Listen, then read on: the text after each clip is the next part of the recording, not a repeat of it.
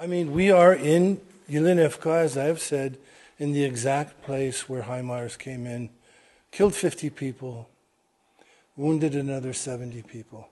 The interesting thing is that one of the Nazis that was killed is a Nazi that was just starting to talk a lot about Zelensky, and Zelensky being responsible for ordering torture and other atrocities that violate not only the Geneva Convention of War, but also are crimes against humanity.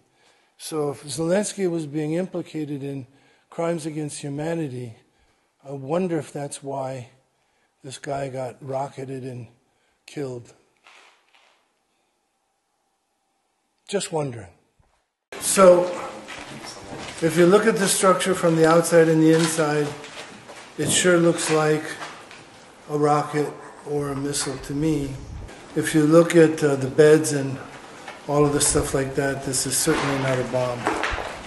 So, and not to mention that the Russian government now does have a lot of artifacts from the HIMARS.